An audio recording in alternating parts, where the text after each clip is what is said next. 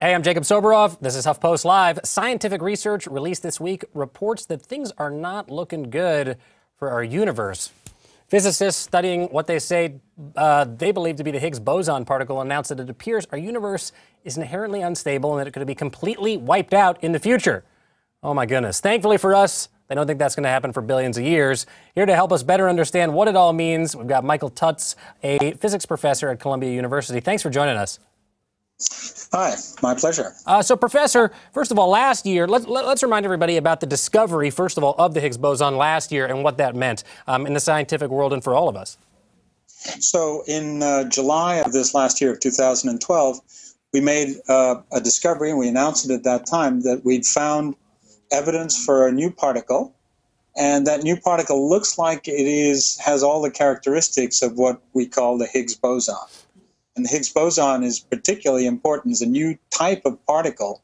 And the reason that we think it's so important is that it is the way it's used in the theory to describe how it is that all the elementary particles acquire their mass. And without that, if we didn't have that, we would think that all the elementary particles would be massless. And if they were all massless, well, we wouldn't have atoms, we wouldn't have molecules, and we wouldn't be around here. So it's key in that sense.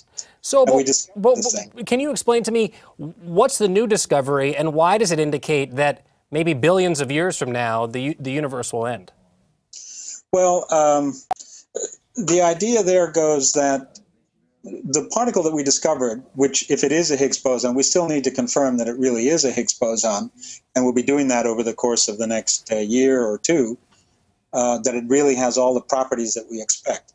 But if that's the case, then this Higgs boson has a mass a little bit over 125 times the mass of a proton. The units that we use as particle physicists are called GeV, giga electron volts. And this particle that we discovered, what we are calling sort of the Higgs-like particle, has a weight of about 125 GeV. And a proton has a weight of about 1 GeV. So it's about 125 times, roughly, 125 times the mass of a proton.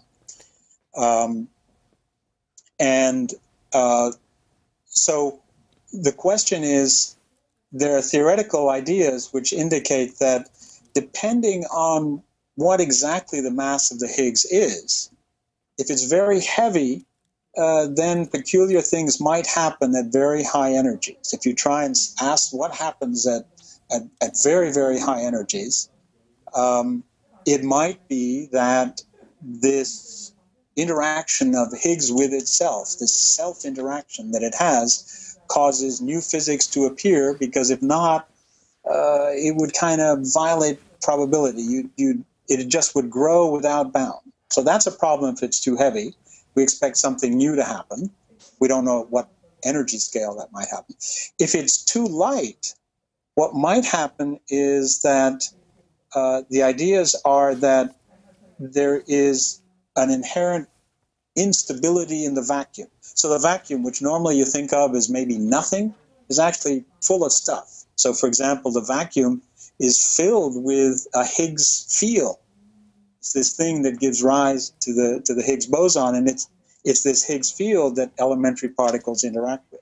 So the vacuum is really a busy place, and so it's not really nothing, it's something. So let me just jump in here and ask you, if we happen to be around, billions of years from now, when this may or may not happen, what is this going to look like, and should we be worried? There's a quote in the article here on HuffPost that says, a little bubble of what you might think of as an alternative universe will appear, and then will expand out and destroy us, and supposedly this is going to happen at the speed of light. Yeah, what you should sort of imagine is that where we might be living in our universe is, picture a hill with a couple of valleys in it. And what nature likes to do is to always go to the lowest energy state. Well, but imagine you're in a valley up in the mountains. Locally, it looks like a minimum. It looks like you're at the lowest energy place. But if you were to look around a little bit and go over the neighboring hill, you'd find out that you're down at the ocean, way down at the beach. Maybe that's really the lowest energy state. So this notion or these ideas that are being talked about is maybe we're living up here in this valley, and things would look very different if we were down in this lower energy state, down on the beach. The question is, how do you get from our valley down to the beach?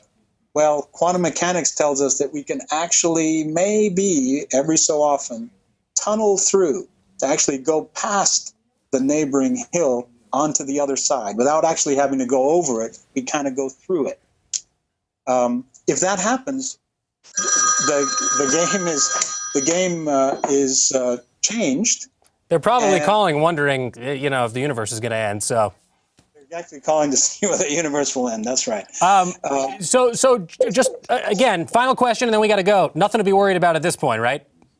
Yeah, I mean, the chance that you actually can get to the other side, if there is something at lower energy, by these fluctuations, will take billions and billions of years.